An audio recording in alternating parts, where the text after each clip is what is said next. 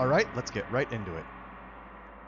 Your assigned problems may or may not have different randomized values. For best results, attempt the assignment on your own before watching these solutions. Students are encouraged to frequently pause the video to work out steps on their own before proceeding with the solutions. And here's the list of topics to be covered in this video.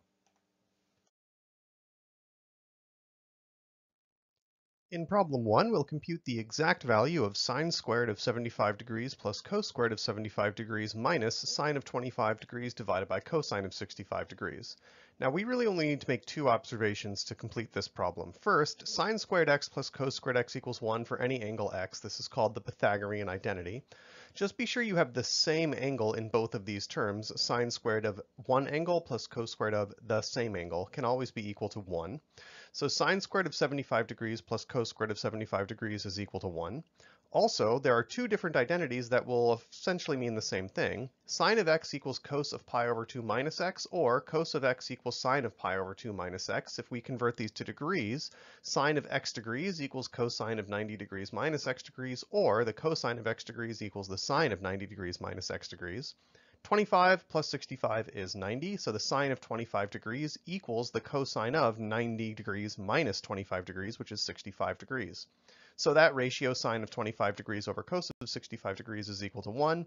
Altogether, we then have a 1 minus 1, so this is exactly equal to 0.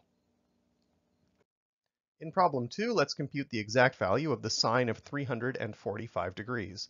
Now this angle is coterminal with negative 15 degrees, so instead I'm just going to compute the sine of negative 15 degrees. Negative 15 degrees is half of one of our reference angles of negative 30 degrees, so we'll use a half angle formula. The sine of x over 2 is plus or minus the square root of 1 minus the cosine of x all over 2. Negative 15 degrees is in quadrant 4, so the sine will be negative, so we take the negative square root here. Sine of negative 15 degrees is minus the square root of 1 minus the cosine of negative 30 degrees all over 2. The cosine of negative 30 degrees is root 3 over 2, and this simplifies down to negative square root of 2 minus root 3 all over 2. Next, let's compute the exact value of the tangent of negative 75 degrees. The tangent function is odd. The first thing I'm going to do is I'm going to factor this minus sign out. So instead, let's compute minus sine of 75 degrees over cos of 75 degrees, because 75 degrees can be decomposed into the sum of two reference angles, 45 degrees plus 30 degrees. So we can use the sum formula for sine and cosine. There is a sum formula for the tangent function, but I never remember it and I have to look it up. And I didn't want to do that right now. So instead of looking at the formula for tangent, we're just going to do sine and cosine separately.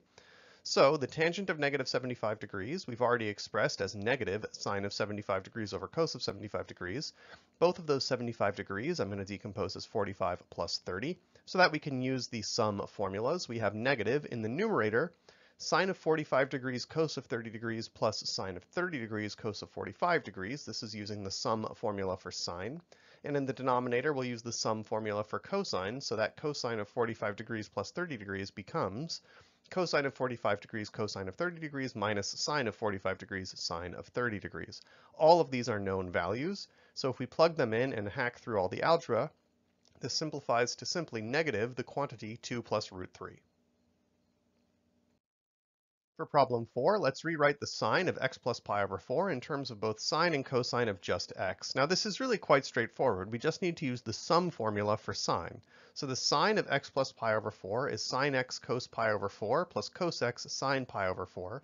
Cosine and sine of pi over 4 are both root 2 over 2, which can be factored out. So there we have it. We've rewritten sine of x plus pi over 4 with just a sine x and a cos x. In problem 5, if the sine of x is 3/4 and x is known to be in quadrant 1, we'll find the exact value of three expressions, sine of 2x, cos of 2x, and tan of 2x. Now sine of x is 3/4, so we can solve for the cosine of x. The Pythagorean identity, sine squared x plus cos squared x equals 1. Well, since the sine of x is 3/4, the square of that is 9/16. This allows us to solve that cos of x is plus or minus root 7 over 4. But since we know x is in quadrant 1, cosine must be positive, so the cosine of x is root 7 over 4. Now various double angle identities are really all we need to complete the problem. So the sine of 2x is 2 times the sine of x cos of x. The sine of x was known to be 3/4, and we've solved that the cos of x is root 7 over 4. This simplifies down to 3 root 7 over 8. Next, the cos of 2x is cos squared x minus sine squared x. Well, Since we solved that cos of x is root 7 over 4, its square is 7/16. And since the sine of x is 3/4, its square is 9/16, and 7/16 minus 9/16 is negative 2/16, or minus 1/8. And finally, the tangent of 2x is really just the sine of 2x over cos of 2x. We've solved for both of these, 3 root 7 over 8 over negative 1/8. The eighths cancel, and we simply get negative 3 root 7. In problem 6, let's solve each expression for the value of the unknown angle. So we really just need for both of these the double angle formula. Cos of 2x is equal to cos squared x minus sine squared x. In other words, if we replace y with 2x, we get cos of y equals cos squared y over 2 minus sine squared y over 2. So in the first, if I set 36 degrees to be a degrees over 2, we have cos squared a over 2 minus sine squared a over 2 equals cos a. So a is 72 degrees. And in the second part, if we set 8x to be b over 2, we get cos squared b over 2 minus sine squared b over 2, and according to the identity we figured out on the right side of the screen, that is just cosine of b, which is 16x.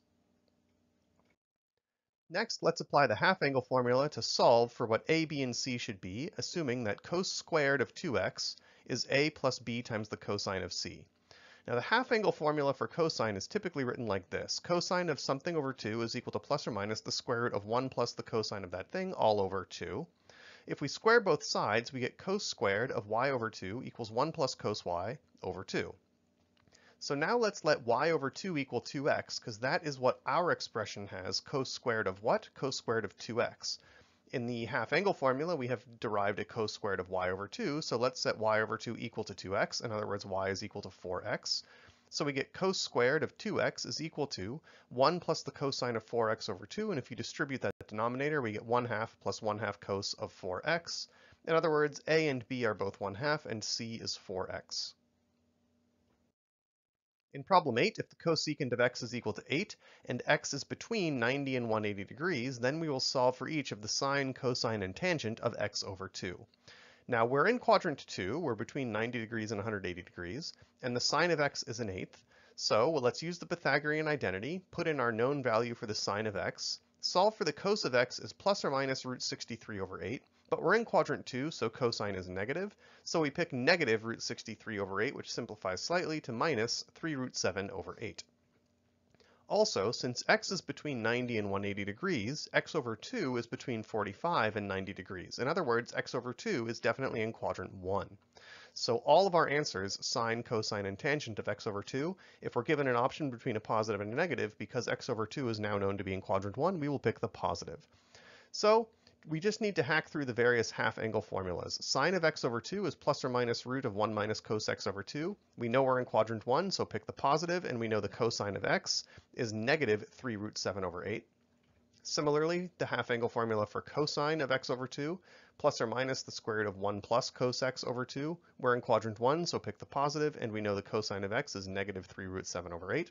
And for the tangent of x over 2, we can use the half-angle formula, plus or minus square root 1 minus cos x over 1 plus cos x. We pick the positive because we're in quadrant 1. And we have already found that the cosine of x is negative 3 root 7 over 8. All of these could be simplified algebraically if necessary, if your instructor requires it, but the trigonometry part is done. In problem 9, if we assume the sine of pi over 12 is 1/2 the square root of a minus root b, then find the correct values for a and b.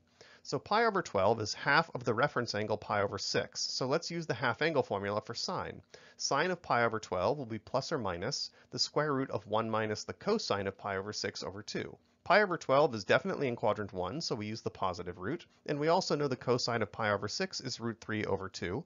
So sine of pi over 12 is the square root of 1 minus root 3 over 2 all over 2. All we have to do now is perform some algebra to get the correct values of a and b by making it look like that sort of expression. So, giving the 1 in that numerator under the radical, representing it as 2 over 2, we would end up with 2 minus root 3 over 2 over 2, or 2 minus root 3 over 4. We split that up and bring out the root 4 as a 1 over 2, and we have 1/2 times the square root of 2 minus root 3. In other words, a is 2 and b is 3. We've already made it look like the expression we wanted. Last, in problem 10, if the tangent of x is 5/7 and x is known to be in quadrant 1, let's find the tangent of 2x. So the tangent of 2x will simply be the sine of 2x over the cos of 2x. The sine of 2x is 2 sine x cos x, and cos of 2x is cos squared x minus sine squared x. In other words, all we really need to do is find the values of sine x and cos x, and we'll be able to compute this tangent of 2x. So we know we're in quadrant 1, so sine, cosine, tangent, secant, cosecant, cotangent will all be positive. Let's start with a modified Pythagorean identity, tan squared x plus 1 is equal to secant squared x, because we know that tangent was 5/7, so squaring that gives us 25/49. This allows us to solve that the secant of x is plus or minus root 74/7, but we are in quadrant 1, so we pick the positive square root. If the secant is root 74/7, then cosine is 7 over root 74, and I'm not going to simplify this algebraically until the very end. Now we could use a Pythagorean identity now if we know cosine to solve for sine, but there's actually a much easier way to get the value of sine. Tangent is sine over cosine. In other words, sine is cosine times tangent. We know the cosine, it's 7 over root 74, and we were given the tangent, it's 5/7. The 7's cancel, this is 5 over root 74. So we're going to be using the identity tan of 2x is 2 sine x cos x over cos squared x minus sine squared x. We've now computed that the cosine of x is 7 over root 74, and that the sine of x is 5 over root 74. So it's really just a matter of plugging and chugging. 2 times sine x times cos x over cos squared x minus sine squared x. In the numerator, we have 2 times 5 times 7 over 74, and in the denominator, 49 minus 25 over 74. The 74's cancel, and we simplify this to 35/12.